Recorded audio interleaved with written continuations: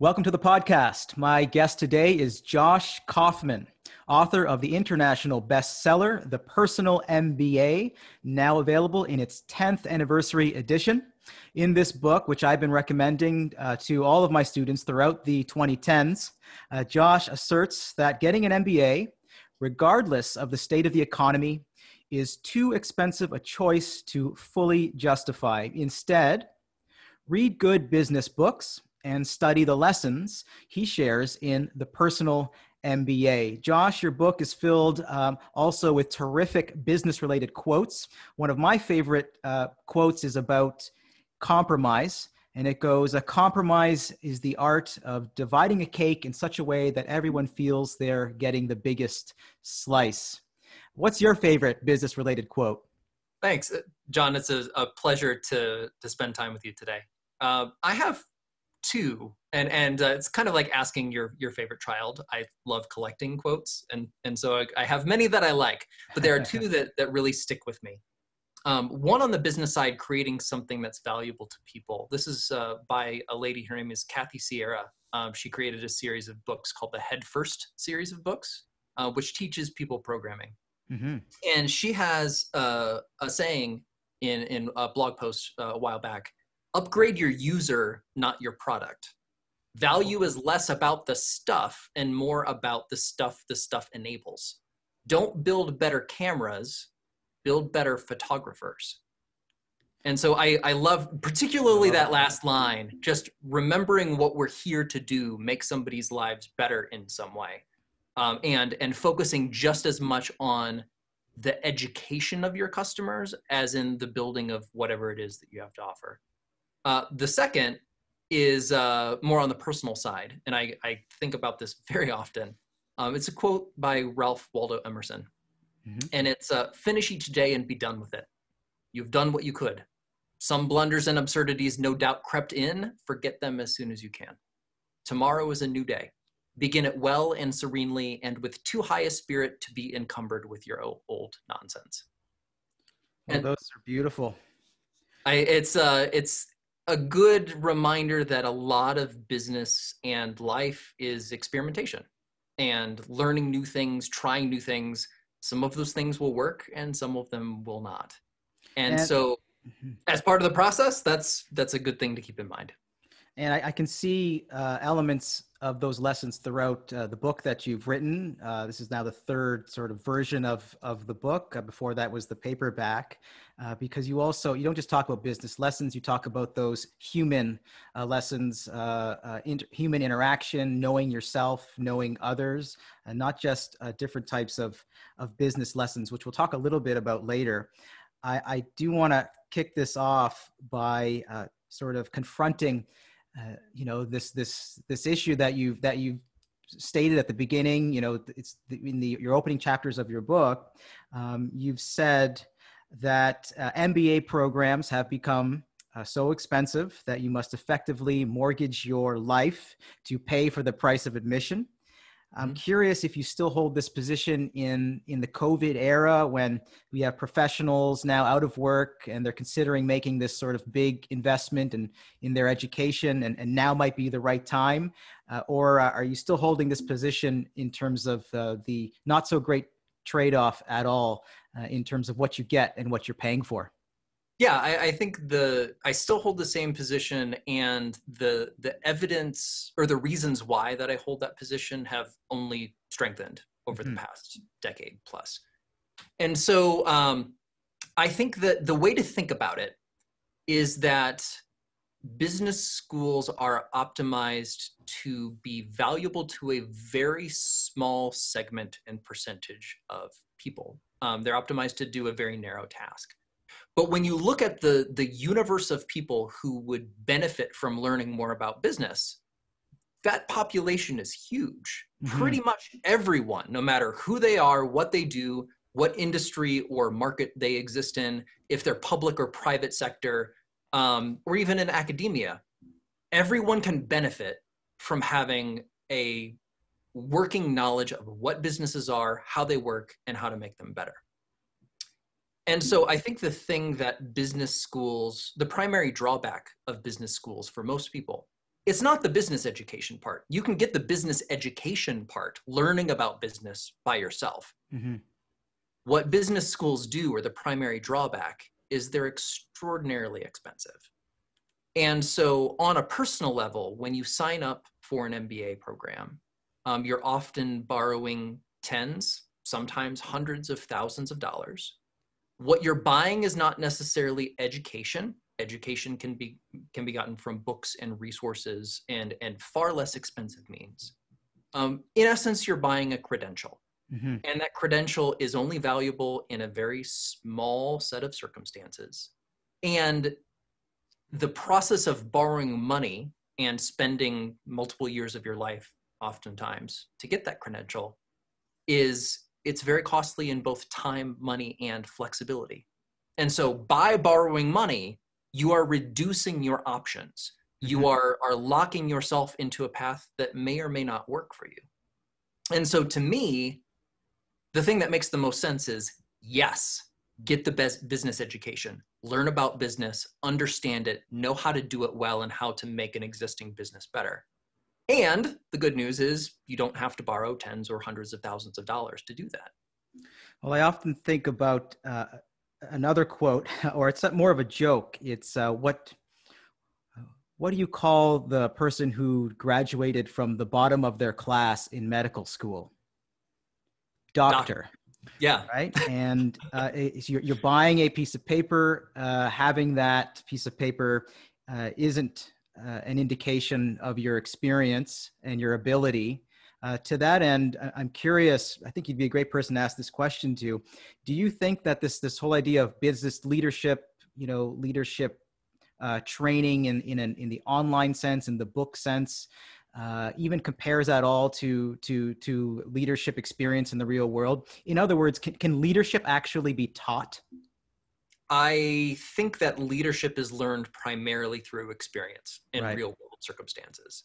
I've read a lot of leadership books. I have taken leadership courses. I have a pretty good working understanding of what that looks like. Mm-hmm. And what you learn in that pales in comparison to what you learn 2 or 3 days into leading an actual team doing actual things.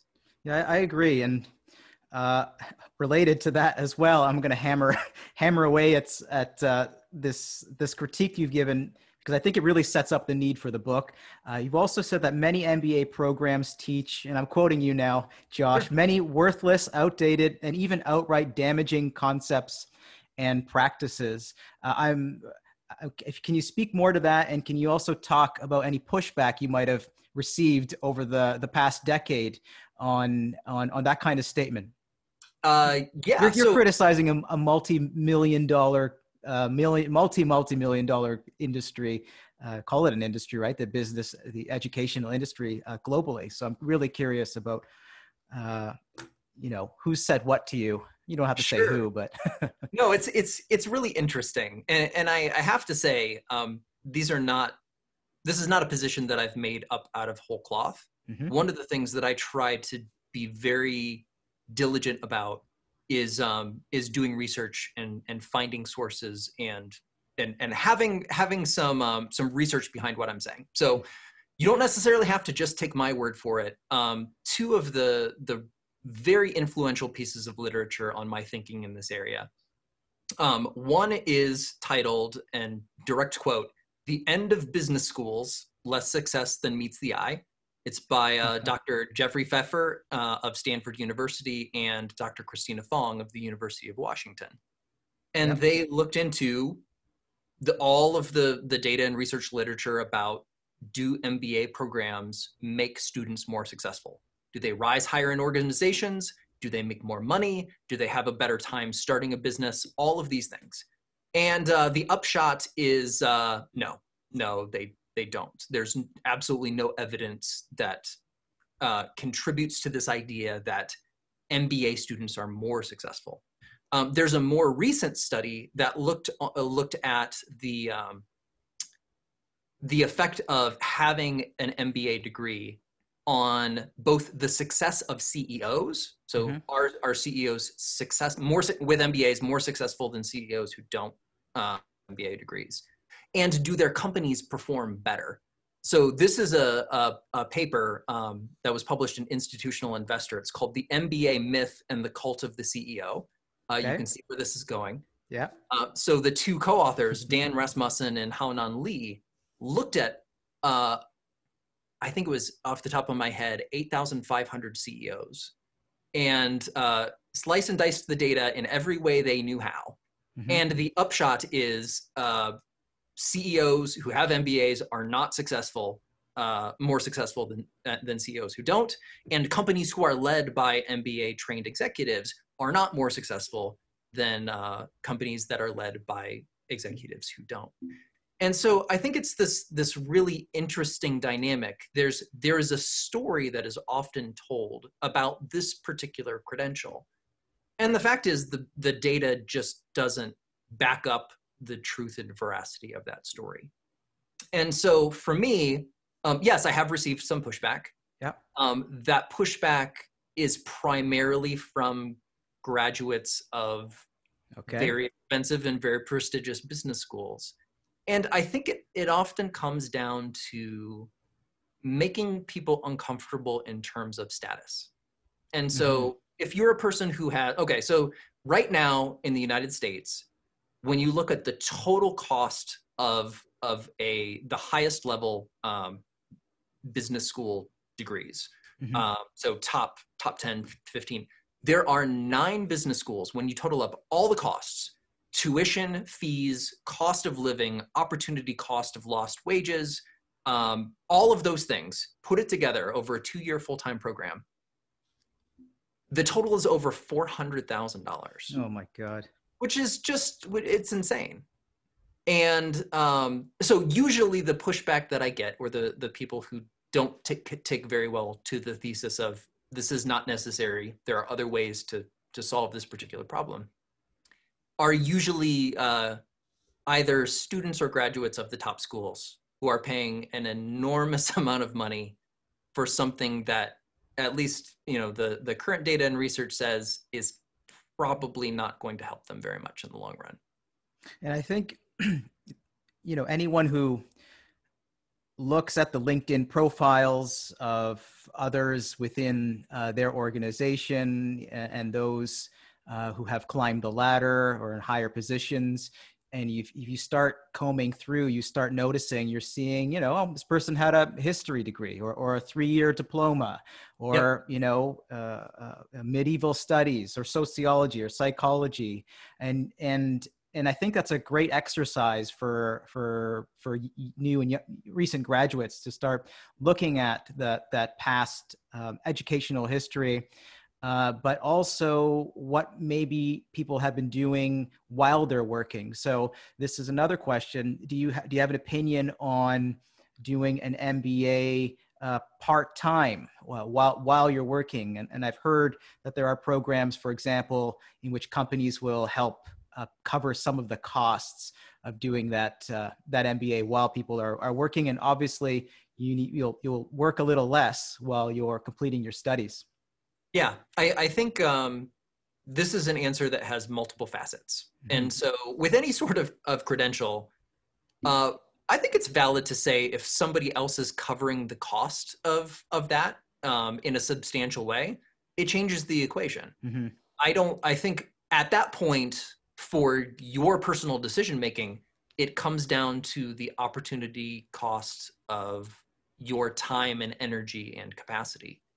I had, so back when I was a recent graduate working in my first full-time corporate job, I asked the same question to the director that I was reporting to at the time, a guy by the name of Andy Walter. I was working at a Fortune 500 Procter & Gamble.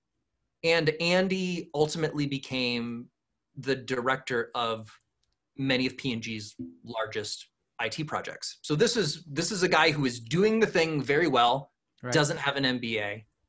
His background was electrical engineering. And what he told me is that if you would take the same amount of time and energy that you would put into completing an MBA program, and you focus that into your work and learning as much as you can, and then keeping yourself healthy and well on the personal side, you'll do just as well, if not better, than the folks who go the credentialing path. And I think this is a colloquialism. There's not very much research supporting this that I'm aware of. But if you are in a relationship or if you are married, part-time MBAs have sometimes a severe cost on the personal side of the equation, your relationships with your family, your spouse, your friends. Right. Oftentimes, part-time MBAs are called the divorce course. And I think that's really unfortunate, because that's a cost that you can't quantify in dollars, but the long-term life ramifications of taking essentially all of your personal time and putting it into something that's essentially a piece of paper, but then paying that severe cost in on the personal front. I have a hard time understanding how that would be worth it. The divorce course. I hadn't heard that before, and it makes me sad. Like, it doesn't have to be that way. And something else you point out, I think through citing other authors who've done that research, you're looking at least a decade if you start right away, in order to pay back that investment. And ultimately, studies show overall that there's really, it doesn't have an impact on your lifetime earnings if you compare it to other groups, or other groups of workers in business. Josh, you in your earlier books, the earlier version of your book, you talked about lessons on, and I love this because, to your point, it's a great book for anyone who is not in business and wants to, frankly, understand how the world works. Let's not kid ourselves that politics and business are really what the world revolves around. And whether you're a sociology or psychology graduate, I mean, don't go into the world without learning how the world works. And that's from a business point of view. And you talk about things like value creation, marketing, sales, finance. You talk about understanding, improving systems, understanding the human mind and our own self, as I mentioned earlier. So since then, with this new 10th anniversary edition, I'm really curious what other topics have emerged. And while you're at it, maybe you could tie a few to their resonance in the COVID age that we're going through today. Yeah. Okay. So there's a lot, and over the 3 editions of the book, I've had a couple of opportunities to go back. My goal for the Personal MBA is to make it the ideal business 101 for everyone who is interested in learning about this topic, regardless of what industry or market or their personal background or how much experience someone has in business. The goal is, take an alien who comes to Earth and they're trying to learn about business. They know absolutely nothing. Let's encapsulate the core of what it is that we're doing here. Yeah. And so the overall structure of the book hasn't changed. So part 1 is all about business, and we cover the 5 parts of every business, as you said: value creation, marketing, sales, value delivery, and finance. All of the things that are absolutely necessary in order for a business to exist as a functioning system. Part 2 of the book is all about people, because businesses are created by people for the benefit of other people. If you don't understand psychology and communication and negotiation and working with others in a constructive way, working with your own mind in a constructive way, you're going to have a really hard time when it comes to the practice of business. And so part 2 of the book is all about the cognitive and behavioral psychology that appears most often in business practice, why it's important, and how you use it. Great. And then the 3rd part of the book is all about systems. And so businesses are complex systems that exist within even more complex systems called societies and governments. And so understanding how systems work helps you figure out, hey, when you're looking at a business or some other type of complex system, it gives you a way to break it down and understand what's going on. So you'll be able to look at the different pieces of that system and make improvements to improve the functioning of that system over time. And so I think all three of those things are really important. Understanding the core of what a business is, understanding how people work, and understanding how systems work gives you a very firm functional understanding of how to look at a business and how to make it better. Terrific, Josh. I'm going to end by encouraging everyone to go to personalmba.com, where they can learn more about Josh's book and how to get it. We'll also put some links in the show notes. I know it's also available on audio. And for what it's worth, everyone, I mean, this book has sold over 900,000 copies. It's been the #1 bestseller in business on Amazon, in training on Amazon, and as an audiobook as well. So I can't thank you enough for making time, Josh. I know you're a very busy man. I'm not sure how your ukulele playing has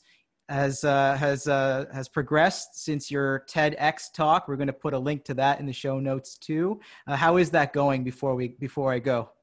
So far so good. I actually have mine right here. It's amazing. It's always within arm's reach. So everything that I talk about for skill acquisition in my second book, The First 20 Hours, I'm still at it.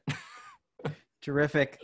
Josh Kaufman, thank you very much. To everyone listening, have a productive week and make sure you get your hands on the Personal MBA. You'll be glad you did. You're very kind, John. Thank you so much for having me on.